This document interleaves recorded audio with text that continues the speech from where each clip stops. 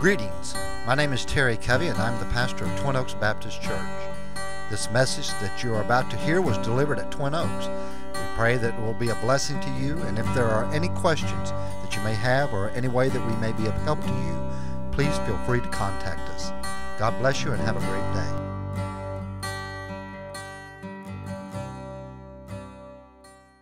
This morning at the beginning of at the second service, we're going to have three individuals follow the Lord in believers' baptism.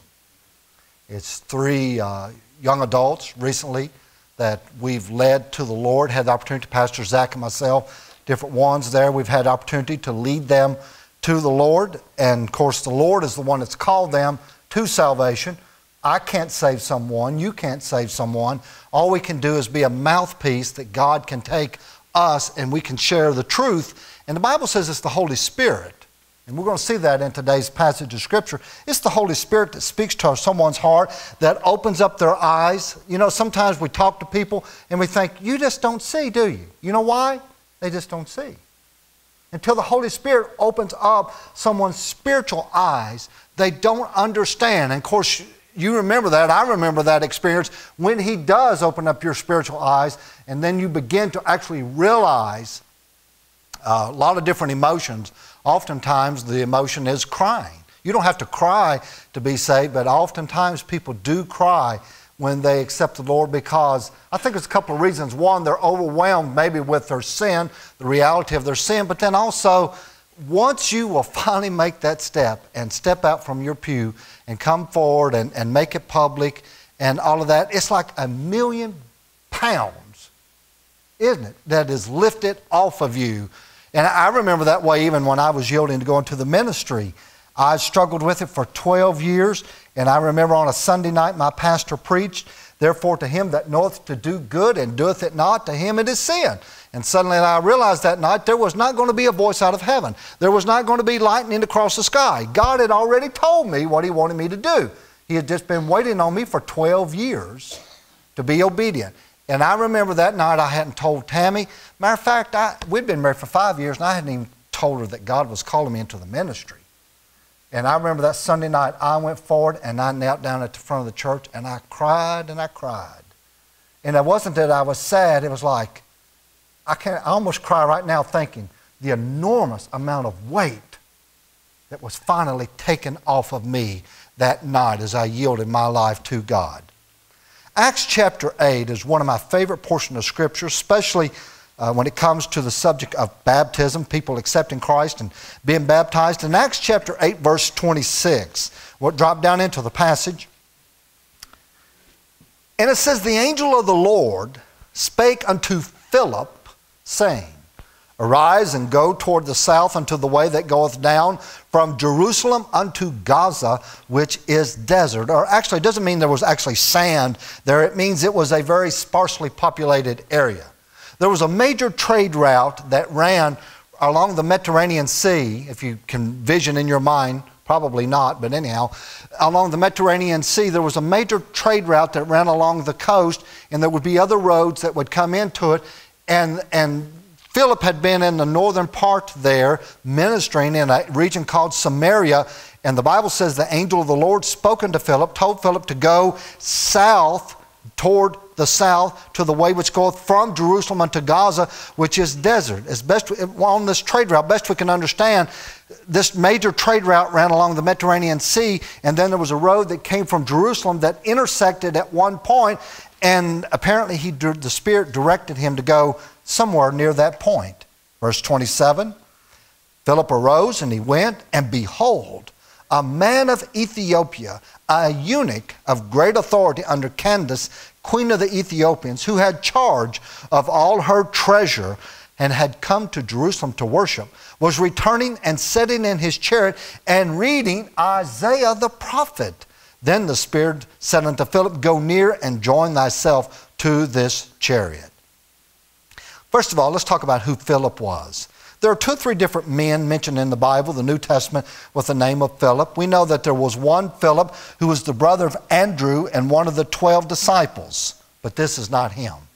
There was another Philip that we learned from Acts chapter 6 that was chosen by the church at Jerusalem to be one of the original 7 deacons in that church. The Bible says that his job description, along with the other men, was that they were full of wisdom, they were full of the Holy Spirit, they were godly men that the rest of the church really just respected them just by their character among the people. And this is that Philip.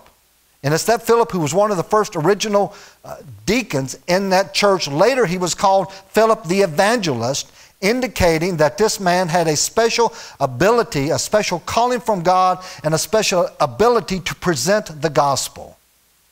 This is that Philip, and he was a unique kind of man. Because look up in verse 5 here of Acts chapter 8. It says, then Philip went down. Really means he's actually going north, but he's going down. How do you go down when you're north? Well, Jerusalem was up on a mountain. So when it's saying going down, it means going down in elevation here. Philip went down to the city of Samaria, which was actually north of Jerusalem there, and preached Christ unto them. Now what's amazing about that? I'll tell you what's amazing, because the Jews hated the Samaritans. The Samaritans, for the most part, were a mixed race of people. The Jews looked upon them and despised them. It's been said that a Jew would go out of his way. He'd cross the Jordan River and walk up the other side of the Jordan River to go north up into the region of Galilee. He would not go through Samaria. And that's why probably when it says there, Jesus must needs go through Samaria there in the Gospel of John, I'm sure that it must have raised the eyebrows of his disciples. Probably it was the first time they had ever been in Samaria. Well, Philip, here in this early church at Jerusalem, he's a deacon, he's a godly man, he's an evangelist. He has this burden on his heart to share the gospel, and the Holy Spirit somehow speaks to Philip and sends him to a city of Samaria. He's probably the first missionary in the church. He's the first individual probably who actually took this upon himself to realize that the gospel is for more than us four. You know, as you read Acts chapter 1 verse 8, Jesus had a plan. He says you'll start in Jerusalem, your hometown. Then you'll begin to branch out into Judea, the region around you. But some of you I'm going to call into Samaria. Some of you I am going to call to take the gospel to places probably you naturally wouldn't want to go. I'm going to send you because it's not about you. It's about me. And it's about you being my disciple and being obedient to me. And so when the Spirit spoke to Philip and told Philip to go to Samaria, Philip was such a unique man that he went. There's no argument. He went to Samaria, and the Bible says he preached Christ unto them. And there was a great spiritual awakening there in Samaria. Many people came to know the Lord as their Savior. You know, I like Philip. That's why I like to preach. That's probably the 3rd or 4th time I've preached on this passage since I've been here at Twin Oaks. And I think one of the things I like about Philip was that Philip was a man who was able to overcome his natural prejudices and barriers. And he was able to, if you will, step outside of the box and let God use him in whatever way that God wanted to use him. Philip was a man that was not threatened by change. He was not threatened by something new. He kind of took it as an adventure, and he trusted God, and he stepped out in faith. And it was a huge step of faith. I'm telling you right now, it was a huge step of faith for Philip to leave the church at Jerusalem, which was now several thousand people, and to go to Samaria. It was a huge step for him to go to Samaria, and no doubt if he told others that he was going to do it, I'm sure there were some in that church that said, now wait a minute, Philip, don't you know God can use you right here? You know, we got a Sunday school class and we could use you right now, Philip, and praise God for Sunday school classes. But then, the reason I say that, because I remember when God first started calling me into the ministry, and I began to express to my own parents, I love them, I began to express to my own parents that God was calling me, and that's what they told me. Well, Terry, God can use you right here, and He did. But yet, I don't know how to explain it to you. When God's got that hook in you, He's got that hook in you. And that's what He was doing there with Philip. And He called him to step out of the box. He called him to go to Samaria. He took his great adventure. He was open and sensitive to the Lord's leading. I think one of the things that made Philip such an effective tool for God is, number one, that he was obedient to the will of God. Wherever God sent him, he went. He just immediately, there was no argument, there was no delay, there was no reasoning. What could God do with us if he had such control over us? What could God do with us if actually in the parking lot at Walmart, he'd say, go join thyself to that person and share with them the gospel? Well, what could he do if he's a co-worker? Go ahead, do it. Talk with them. My dad was the mailman. And I'm in the ministry today because my dad was unsaved. He was the mailman because somebody in that community invited my dad to church. And my dad took his family, the mailman, took his family to church. And my dad accepted the Lord. My brother accepted the Lord. I accepted the Lord. My mom rededicated her life. I met my wife. And that was the open door. A lot of times we want God to show us what his will is, but we want it like multiple choice. You know, God, show me what your will is, and then I'll get back with you and let you know whether or not I think this is cool. Can I tell you something? God doesn't work that way. That is not faith. That's sight. God says, son, I'm calling you to step out of the boat. Step out of the boat. Do it. And it's not just going, it's every step of your, the Bible says without faith, it's impossible to please God. So if you want to please God, get ready to take steps of faith. And that's what Philip did. And Philip realized that God was no respecter of persons. Philip realized, even as Jesus said, the Holy Spirit is like the wind, meaning that the Holy Spirit moves according to his own will. No one can determine where he came from, where he's going next, what he's doing. The Holy Spirit is free and independent of us. He does according to the Father's will. And so Philip, therefore, was submitted to the Holy Spirit. And I want to tell you something. Philip experienced God. Philip was one of the individuals, one of the lucky individuals in life that was able to get over his fears and step out and experience God. I think back to my life now and I think of, I struggled with it for 12 years, brethren. Just that one step of going into the ministry. And I think now, what God has done, not just through my life, but through Tammy's life and through my daughter's lives, and they're in the ministry. And it's just, and see, God has just got such a wonderful plan that he wants to unfold for each of us if only we will trust him and take that step of faith. One of my favorite authors is Henry Blackaby. Henry Blackaby has a quote in a book called The Man God Uses. Henry Blackaby says, God is known for taking the ordinary and making it extraordinary. Throughout Scripture, God used ordinary men to affect his kingdom in extraordinary ways. Can I share a little something personal here about, you're my church family. This blows me away. Back in 1994, when we were in Ohio, one of my friends that was on the ministry there, he was the youth pastor, he encouraged me to try to start writing a daily devotional. Well, I thought, I don't even know how to do that. And he tried to show me, and I started trying to do that. So back in 1994, I tried to start doing that. And that's actually how I've learned a lot of my theology.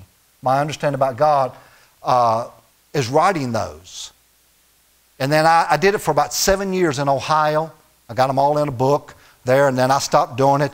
And then I was here for a few years, and about 4 years ago, I approached Tony Quist, and I said, Tony, is there any way I can do this on the internet? And he helped me develop this blog. I don't know who came up with that name, blog, but anyhow, he helped me to develop that, and I started writing that.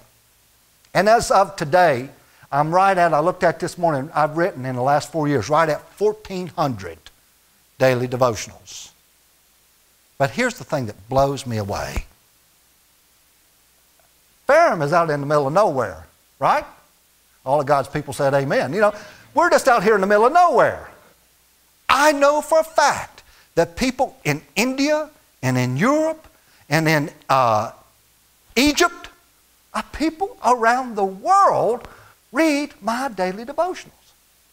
The first day I saw that somebody was using me here in Ferrum to encourage a believer in India, I cried. I thought, oh, dear God, I never dreamed in all of my life that I would have that. I can't wait to meet that person when I get to heaven. Seriously. It's amazing what God will do if we'll just trust Him. And listen, you can't start out with your own ambition. You just got to be obedient. And probably what God's going to give you to do, you're sitting right now saying, I can't do it. Because if you can do it, God won't get the glory. So God's saying, I want somebody who says, I can't do this, but God says, oh, yes, you will. Trust me. I'll give you the strength. I'll open the doors. I'll enable you to do this. Philip was that kind of man.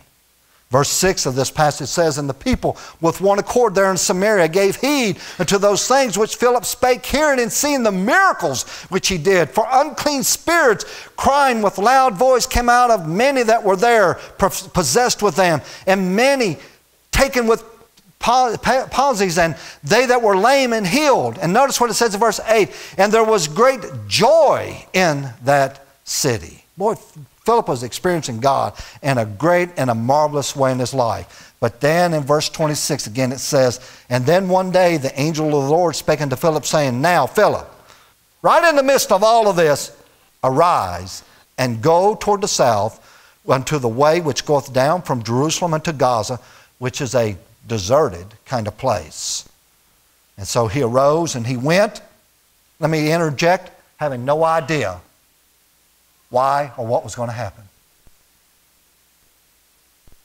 No promise, had no idea. Would you leave all that you have right now to go to a deserted place? Would you trust God that much to walk away from it and go to a deserted? And it's a matter of trust. It's a matter of faith in God. The only reason Philip did what he did is because he had faith in God. He trusted the Lord, that the Lord had a plan. Even if it didn't make sense, he trusted that the Lord had a plan. And so the Bible says he arose and he went, and behold, while he's standing there, verse 27, a man of Ethiopia, a eunuch of great authority under Candace, queen of the Ethiopians, who had charge of all her treasure, had come to Jerusalem for to worship. What kind of entourage do you think that Ethiopian eunuch had around him as he's traveling through the desert? I mean, it wasn't just one little chariot with two horses in front of it. There probably were people running along the side, fanning, ostrich feathers, and I mean, it must have just been a flamboyant kind of parade. This guy is in charge of the money in Ethiopia. What an amazing thing. Yet the Bible says, why was he traveling that way? Well, the Bible says he had been in Jerusalem. A man from Ethiopia, get this, had been in Jerusalem to worship the Jewish God, Jehovah. It's kind of crazy, isn't it? Why had he gone to Jerusalem to worship? Well, I believe, I don't know this for sure, but I believe very possibly this man was actually of Jewish descent.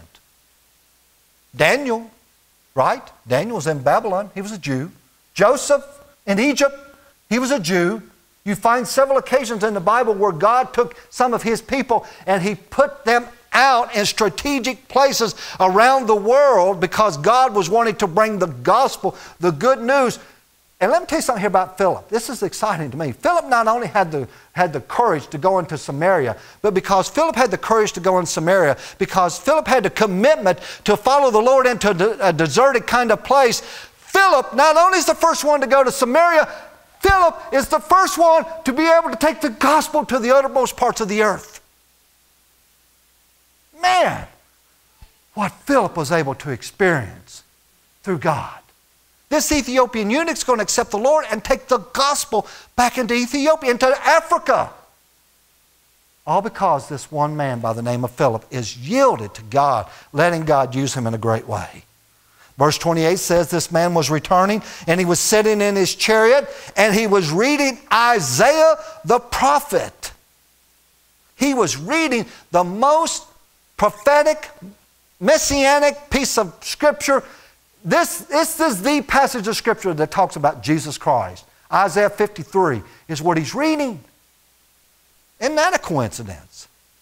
Isn't that a coincidence that Philip happened to meet that guy there that day that he was reading Isaiah 53?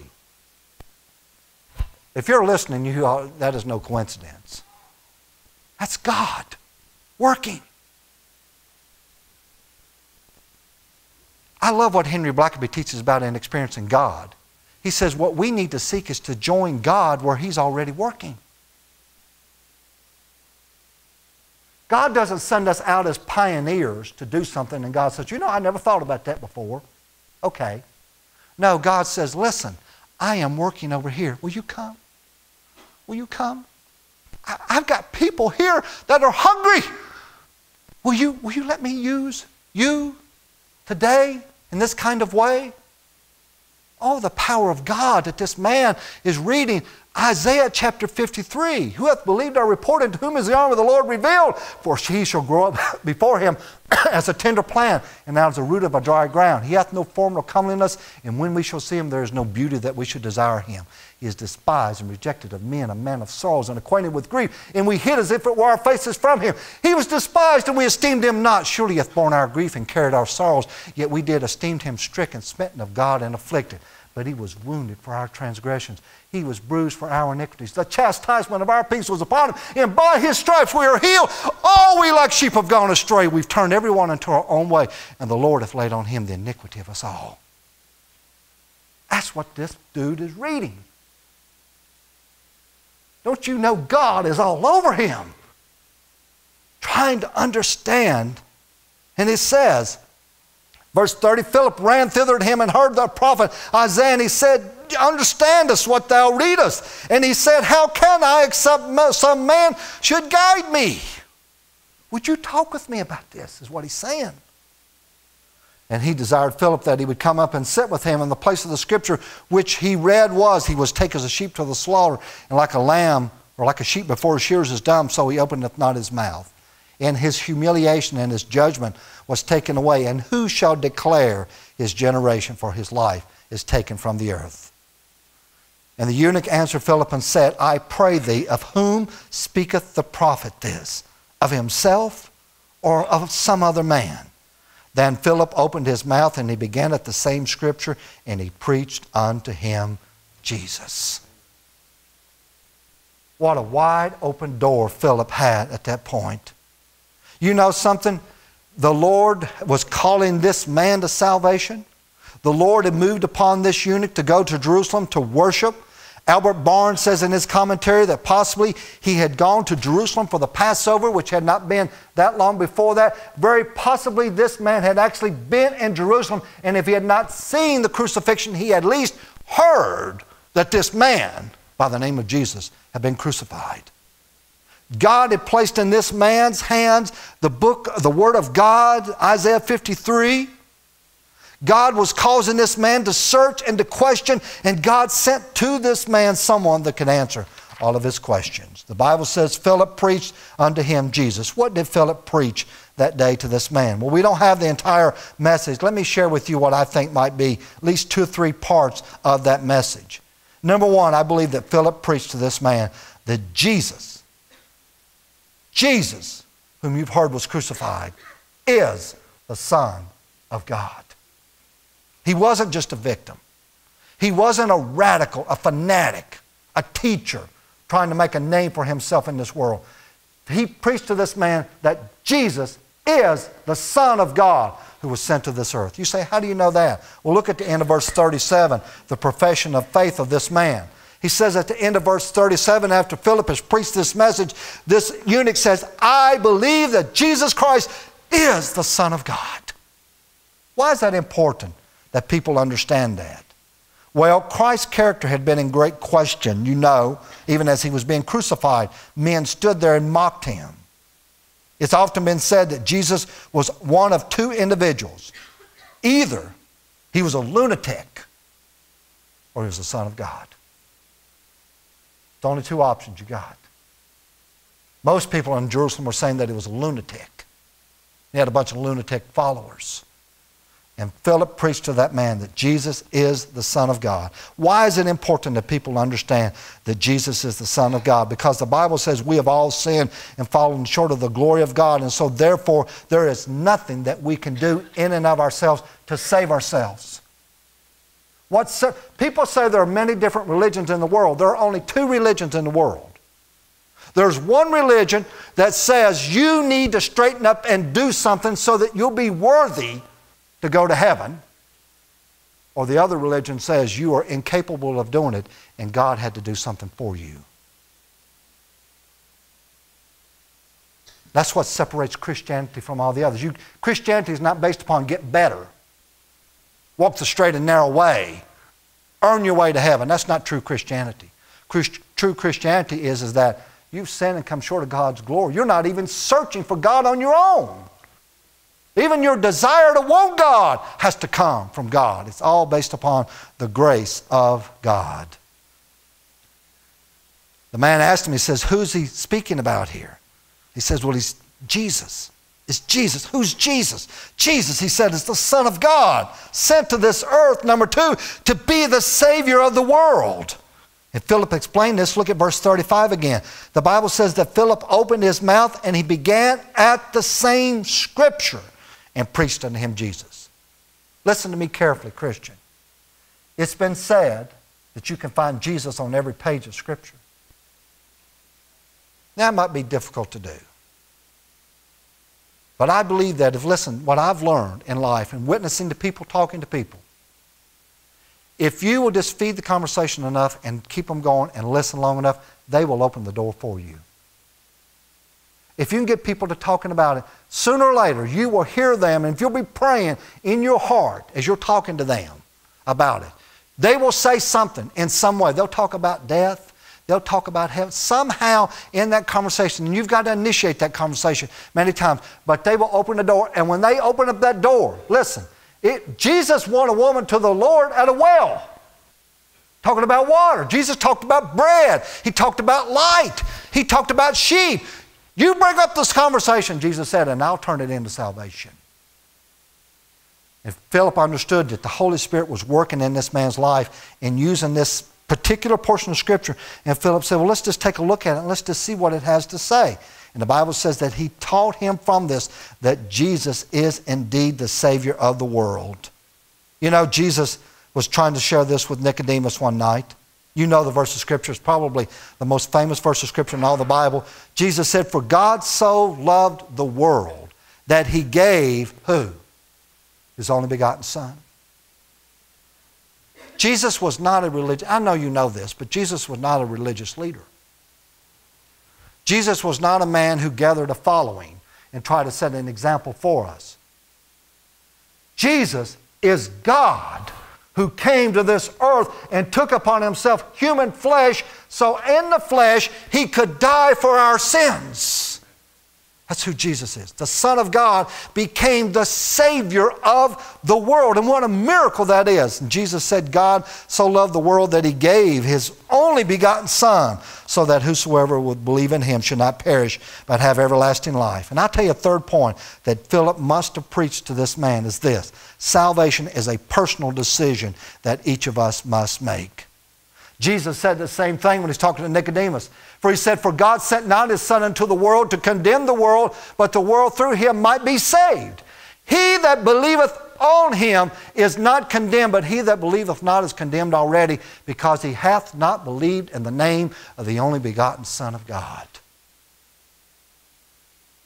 Salvation is a personal decision that each of us must make to come to that point, to what we believe in Jesus, who Jesus is, and why Jesus came to this earth. The Bible says Philip opened his mouth. He preached the same Scripture. He preached unto him Jesus. Verse 36, and as Philip is preaching this message, and probably after he had explained to this man as best as he could about who Jesus was, verse 36 says, as they went on their way, they came into a certain water, and the eunuch said, see, here is water. What doth hinder me to be baptized? Philip said, if thou believest with all thine heart, thou mayest. And he said, I believe that Jesus Christ is the Son of God. The steps, it's belief, it's faith. The Bible teaches us then the next step is following the Lord in believer's baptism, water baptism. How did this man know about baptism? Without a doubt, Philip told him. Philip shared with this man the importance of following the Lord in believer's baptism. In Christianity, we've gone to normally we go to extremes, and we've gone to extremes about baptism. We've got some denominations that teach that unless you're baptized, you're not saved. I would like to submit to you that there is no redemptive power in the water. The water cannot save a man of his sins. If the water could save a man of his sins, then there was no need for Jesus to die on the cross. The water cannot save a man of his sin. We've got some people who've gone to the extreme that says, well, you have to be baptized or you can't be saved. Yet, the majority, the bulk of Christianity is on this side that we've almost taken baptism out of the Bible. We act like it's no big deal. It's insignificant. I want to tell you something. The Lord Himself instituted two things for the church to follow. One was communion, and the second was baptism. Jesus instituted both of those. Jesus commanded that those two ordinances be a part of the church. And the reason that Jesus gave those two things to the church is because they serve as a continuous, perpetual reminder to the church of what our salvation actually is. That's the importance of it. We call it believer's baptism. The man wanted to be baptized. Philip did not just automatically baptize him. Philip said, you can follow the Lord in baptism if you believe that Jesus, the Son of God, is the Savior of the world. And the man said, I believe with all my heart. I believe this. And Philip baptized this man. Why is being baptized in the name of Jesus so significant? Let me give you just 2 points. Number one, it's significant because it is a symbol of our salvation.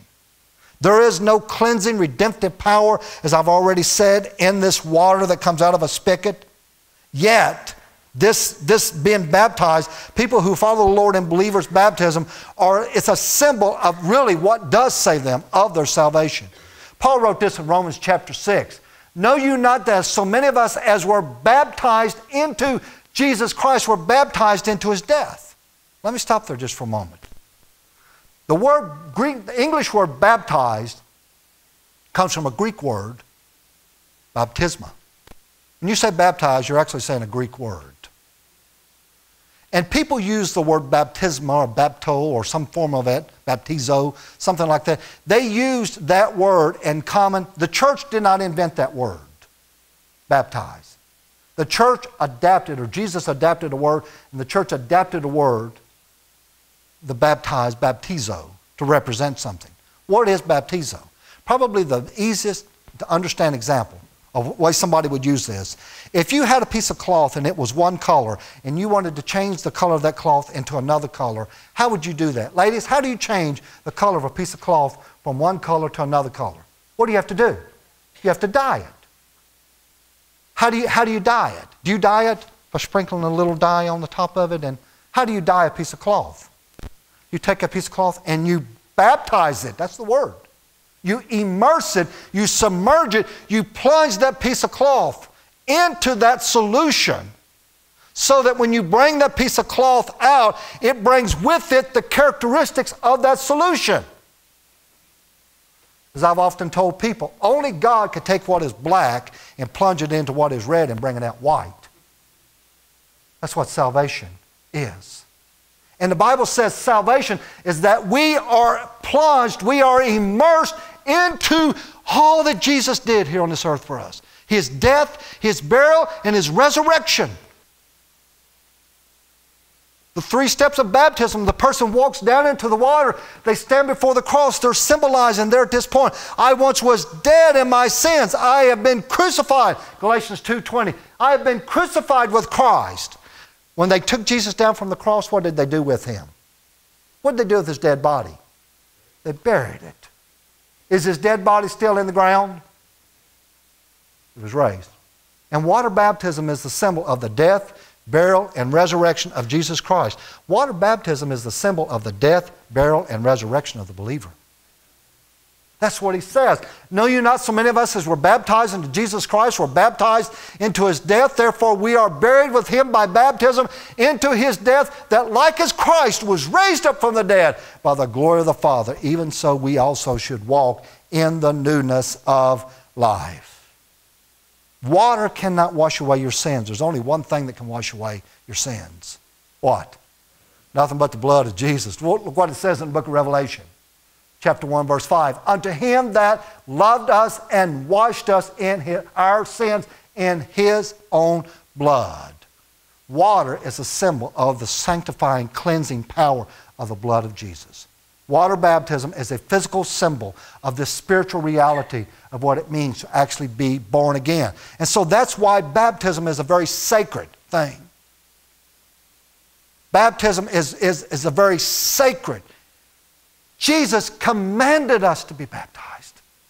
Jesus himself was baptized. Why was Jesus baptized? Warren Wiersbe says that Jesus was baptized in order to signify that he was identifying himself with sinful men, and we as sinful men are baptized in order to signify that we identify ourselves with the Savior. Amen. Praise the Lord, we all meet there together in the shed blood of Christ.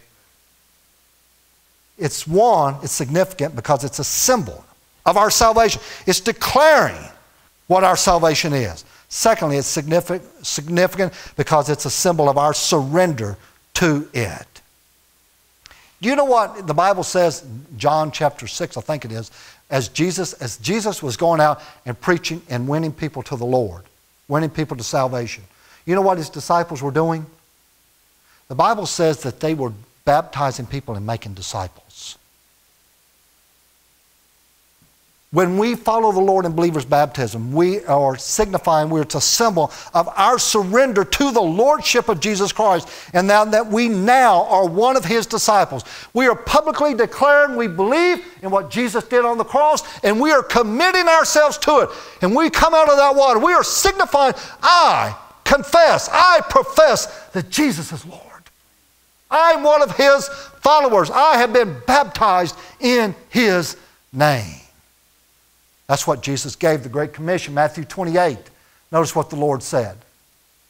Go ye therefore and teach the word there. We studied that a few weeks ago. Disciple all nations. Make disciples. How do we make disciples?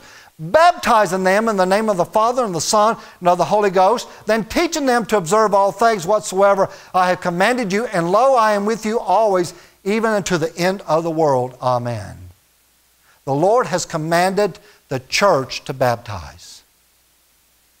The Lord has commanded Twin Oaks Baptist Church to go out and to reach people with the gospel and to baptize them in the name of Jesus. That is our commission. And then the Lord has commanded every person who accepts the Lord as their Savior then to submit themselves to that, surrender themselves to that, signifying that they indeed now are a disciple of the Lord. Verse 36, as they went on their way, they came into a certain water, and the eunuch said, See, here is water. What doth hinder me to be baptized? The man was excited. I want you to notice something here in the next 2 or 3 verses. The personal pronouns that pertain to this man. What doth hinder me to be baptized? Philip said, If thou, or if you, believe with all of your heart, you may. And he answered and said, I believe that Jesus Christ is the Son of God. It was a personal decision, and he wanted to declare that personal decision that he had made by publicly following the Lord in believers' baptism.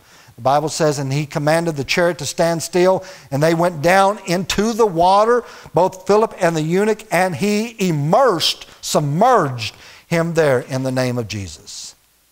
I'll conclude by saying this. You know, really it's significant also because it's a source of celebration. Do you remember when you were baptized? How many of you remember the day you were baptized? I was 12 years old. First time I didn't even know they had water inside of a church that could baptize you. Tammy was baptized in the creek right there. She's tougher than I am. I was baptized, and I was 12 years old, and I remember that. I've been short all my life, and I remember that water, I had to kind of swim to Pastor Marshall. I was baptized that day. My brother's baptized that day. My dad was baptized that day. Paul Smith, you don't even know Paul Smith. He was baptized that day. Calvary Baptist Church, Radford, Virginia. Sunday afternoon, they opened up their church and let us baptize.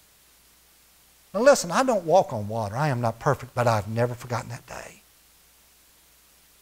What a source of celebration it was. What a joy. What a relief. The Bible says in verse 39, and when they were come up out of the water, the Spirit of the Lord caught away Philip, and the eunuch saw him no more. But he, the eunuch, went on his way rejoicing. Heaven came down and joy. Don't you know what he was singing? Going down the road. He was probably throwing out his Ethiopian old music and singing to God. He had a praise service, didn't he? Going home that day. Probably Candace was not actually the queen's name. That means the queen. Probably got there and she's like, what's got you so happy? Oh, what a wonderful joy has come into my heart since Jesus, came into my heart. And God used this man. You want joy in your life? I look around and I see so many Christians. My pastor used to say most Christians look like a Missouri mule eating briars.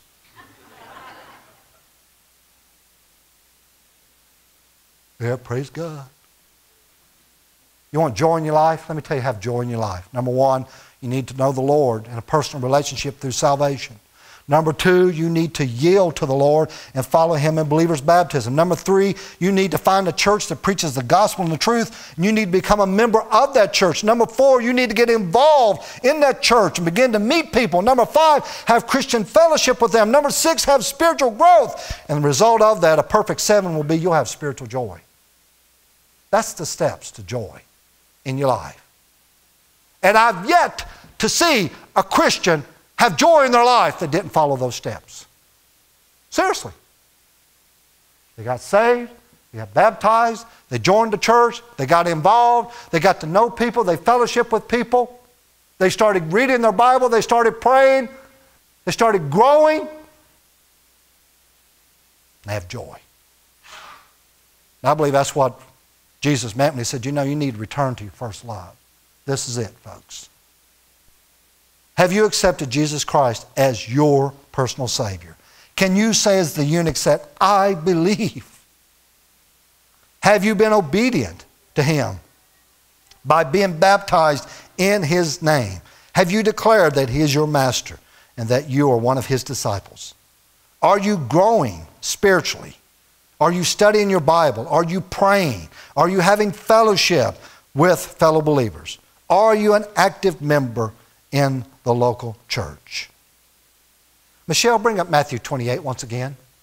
Go ye therefore and teach all nations, baptizing them in the name of the Father, the Son, and the Holy Ghost, teaching them to observe all things whatsoever I have commanded you, and lo, I am with you always, even unto the end of the world. That was God's plan 2,000 years ago, and it's still God's plan today. And it will be God's plan until Jesus returns. Amen.